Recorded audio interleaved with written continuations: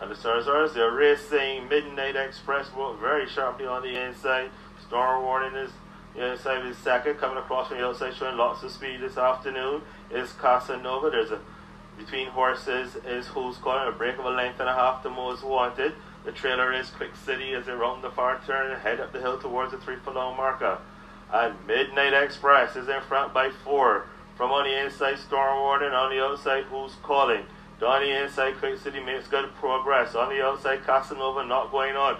Most Wanted needs to find 5 lengths to get to the leading bunch. As they come past the 3 furlong marker, headed towards the quarter pole.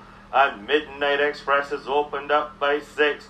From on the inside, Who's Calling. On the outside, Quick City is gathering up and putting down. Storm Warning not going on like a favourite shed. Casanova, Most Wanted, is out of it. And there are no more turns. And Midnight Express has no challenge at this point, but on the outside, Quick City is running him down. Here comes the cavalry. It's Midnight Express and Quick City. Their heads apart. They're running out of real estate. It's Quick City now starts to draw and wins it by 3/4 of a length with a long shot. If you've got the 4, head to the booth and collect. Midnight Express is second.